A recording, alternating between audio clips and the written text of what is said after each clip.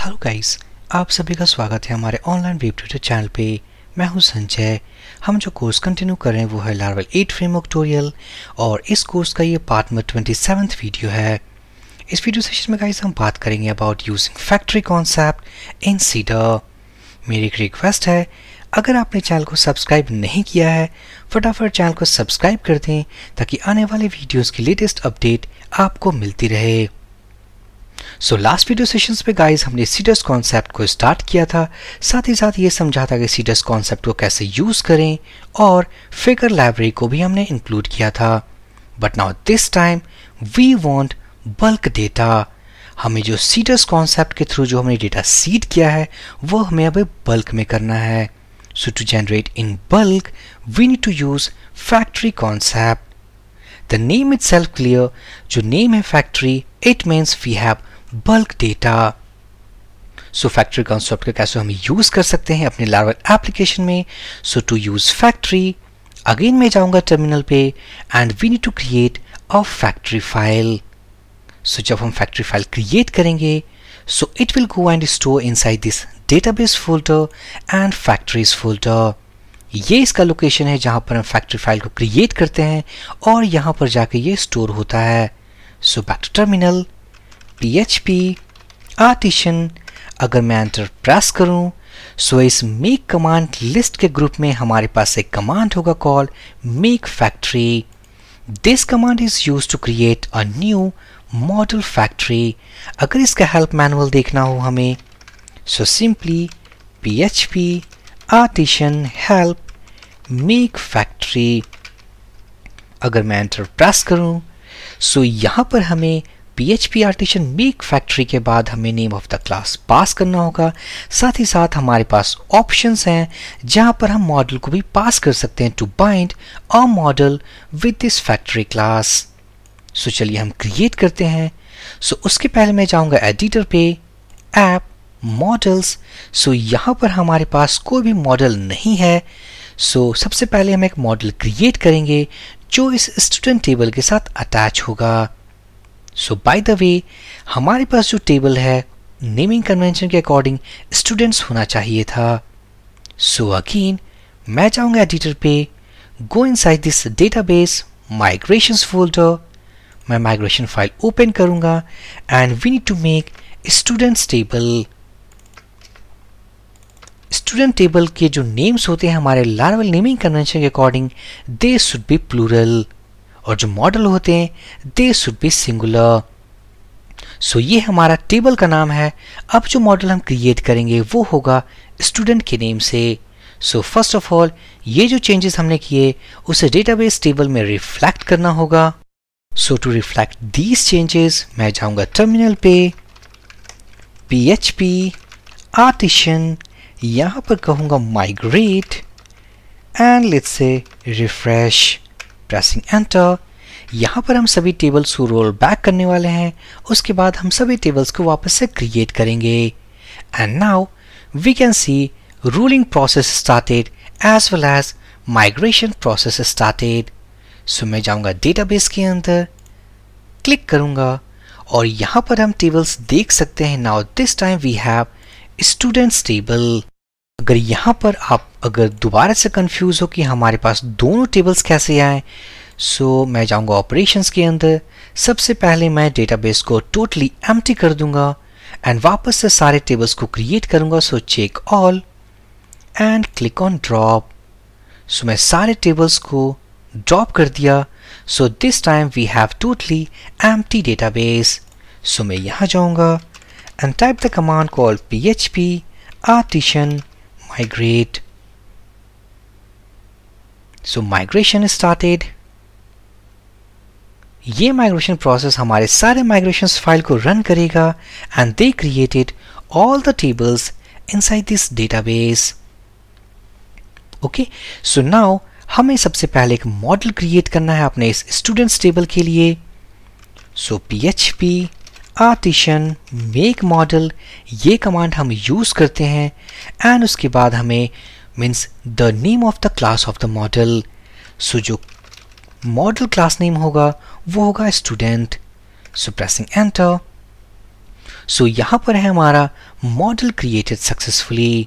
And one more thing, अगर मैं जाऊँ स्लाइड पे, ओपन अ न्यू टैब, थोड़ा सा नेमिंग कन्वेंशन के बारे में जान लें। सो टेबल का नाम हमारा जो होगा हमारे डेटाबेस में लारावेल एप्लीकेशंस के अंदर, वो होगा प्लूरल।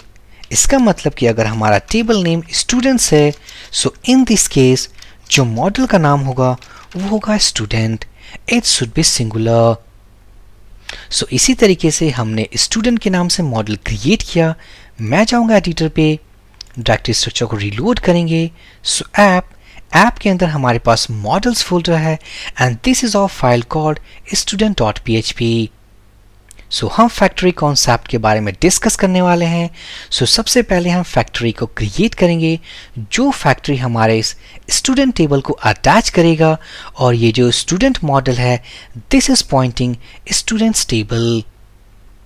सो मैं जाऊंगा टर्मिनल पे और हम एक फैक्ट्री फाइल क्रिएट करने वाले हैं। सो php आर्टिशन मेक फैक्ट्री, और मैं क्रिएट करूंगा जो फैक्ट्री क्लास फाइल होगी वो होगी स्टूडेंट फैक्ट्री। सो pressing enter, factory created successfully. सो यहां पर मैं अगर इस कमांड को कॉपी कर लूं, यहां पर जाऊं, पेस्ट करूं, सो ये है कमांड जो कि हमने एग्जीक्यूट किया to create student factory class file. सो यहां पर हमें तीन चीजें समझना बिल्कुल ही जरूरी है। That is first table, and the second model, and the third factory। यहाँ पर जो टेबल का नाम है और यहाँ पर जो मॉडल का नाम है, अगर ये सिंगुलर हो और इसी का प्लूरल अगर हमारा डेटाबेस टेबल नेम हो, सो ऑटोमेटिकली लारावेल इस मॉडल को इस टेबल के साथ बाइंड कर देता है। अदरवाइज हमारा मॉडल किसी और नाम से हो, टेबल किसी और नाम से हो, सो हमें मैनुअली लारावेल एप्लीकेशन को बताना पड़ता है, इस मॉडल को हमें बताना पड़ता है that you need to use this table.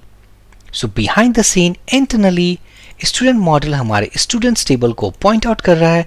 So we need to use student factory and with this model. सो मैं जाऊंगा टर्मिनल पे और दोबारा से हम फैक्ट्री क्रिएट करने वाले हैं, but this time we need to attach our model file.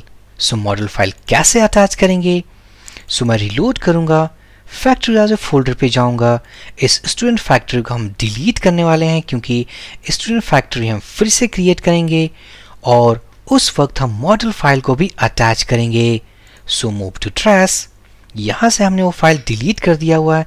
So back to terminal, php artisan make factory student factory, और यहां पर हम पास करेंगे मॉडल, और जो मॉडल होगा हमारा student.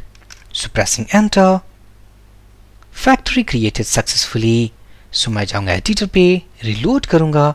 This is now we have a student factory, और ये जो स्टूडेंट फैक्ट्री है ये हमारे स्टूडेंट मॉडल मीन्स उसके क्लास को पॉइंट आउट कर रहा है, and this model is pointing students table. So now inside this student factory class we have a method called definition। इस definition के अंदर हमें वही की वैल्यू पेयर्स पास करने हैं जो कि हमने अपने प्रीवियस वीडियो सेशंस में रन मेथड के अंदर पास किया था। सो अगर मैं जाऊँ अपने सीडर्स फाइल पे, ओपन करूँ क्रिएट स्टूडेंट सीडर, सो जिस तरीके से हमने यहाँ पास किया उसी तरीके से हम अपने सीडर क्लास के अंदर पास कर सकते हैं। सो हम इसे कैसे यूज करेंगे? सो मैं वापस से ओपन करूंगा अपने क्रिएट स्टूडेंट सीडर फाइल को, और यहां पर आपको याद हो कि लास्ट वीडियो सेशन में हमने फेकर इंस्टेंस को क्रिएट किया था। वो क्यों किया था? To actually use this फेकर library to generate fake value.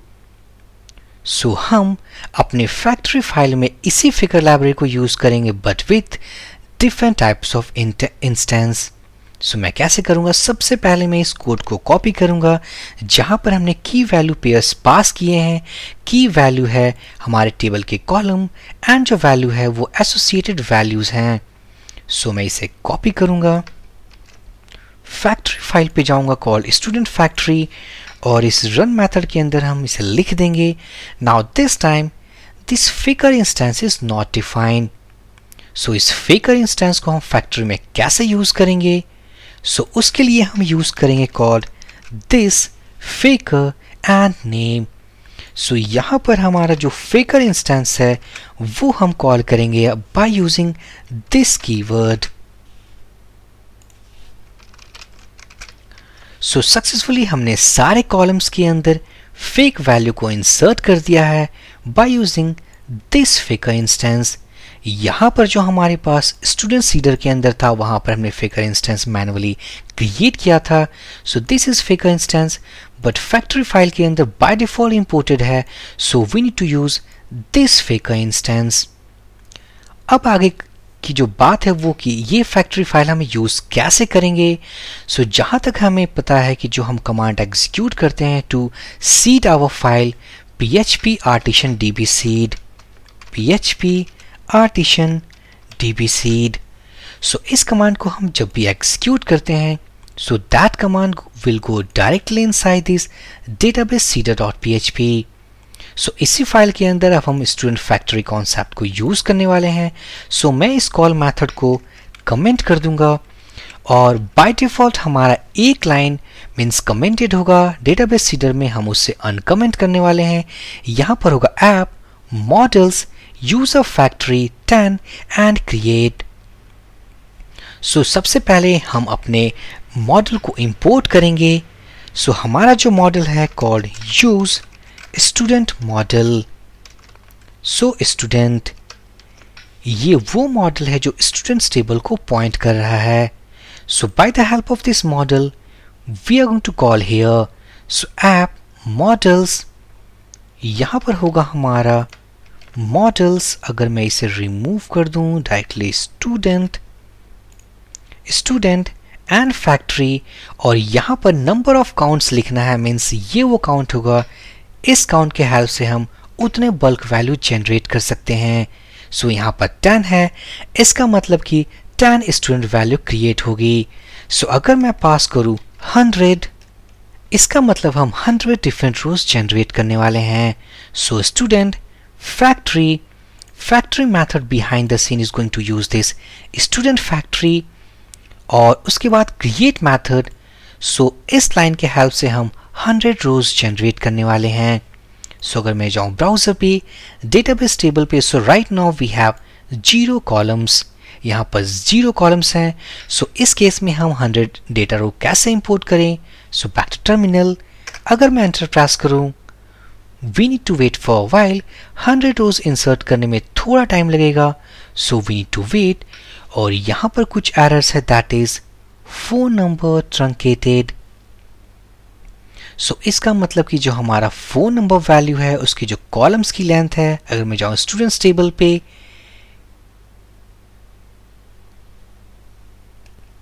Click on structure,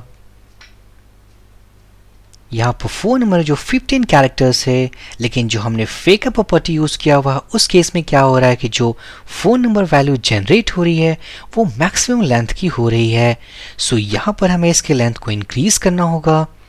सो 15 मैं इसे कर दूंगा 30 कैरेक्टर्स, क्योंकि यहाँ जो फोन नंबर्स जनरेट होते हैं यहाँ कंट्री कोड के साथ जनरेट होते हैं, उसकी मैक्सिमम लेंथ 15 कैरेक्टर्स से ज़्यादा होती है। So this time we have increase the length from 15 to 30 characters. सो वापस से जाऊंगा टर्मिनल पे। और एक बात कि यहाँ पर हमने टेबल की जो कॉलम्स की जो वैल्यू की लेंथ थी वो हमने चेंज कर दिया, बट इन केस अगर मैं माइग्रेशन कमांड फिर से चलाऊं सो अगेन ये 15 कैरेक्टर्स हो जाएगी। सो जो बेस्ट वे होता है वो ये, यहाँ चेंज करने के बाद हमें उस टेबल को फिर से माइग्रेट करना होता है, but now it's okay. So back to terminal, php artisan db seed, pressing enter. हम थोड़ा वेट करेंगे to see our seeding process और हम देख सकते हैं डेटाबेस सीडिंग कंप्लीटेड सक्सेसफुली। अगर मैं जाऊं डेटाबेस पे, क्लिक ऑन ब्राउज, सो यहां पर हमारी आईडी नंबर 1 से स्टार्ट हुई। अगर मैं इसे सॉर्ट बाय डिसेंडिंग करूंगा so total we have 115 rose. So why we have 115 रोज, क्योंकि हमने यहाँ 100 रोज जनरेट किया था। वो इसलिए क्योंकि जो पहले सीडिंग करते वक्त जो हमारी एरर आई थी वो 15 रोज इंसर्ट होने के बाद आई थी। सो अगर मैं कंफर्म करने के लिए मैं जाऊंगा ऑपरेशंस के अंदर, टेबल को वापस से ट्रंकेट कर दूंगा। So now right now we have 0 columns. Again back to terminal. यहां पर जाकर मैं टाइप करूंगा php artisan db seed। हम थोड़ा वेट करेंगे।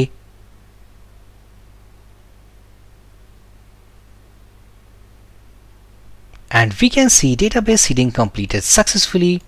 स्ट्रक्चर पे क्लिक करके रिलोड करूंगा and now we have inside this students table we have 100 entries. सो ये था guys using factory concept, cedar concept as well as फेकर library concept. यहाँ पर हमारे हर कॉलम में different name, different email, different phone number and gender value. सो ये था guys total concept about seeders, factory and फेकर library. So for this video session guys, thank you for watching and have a great day.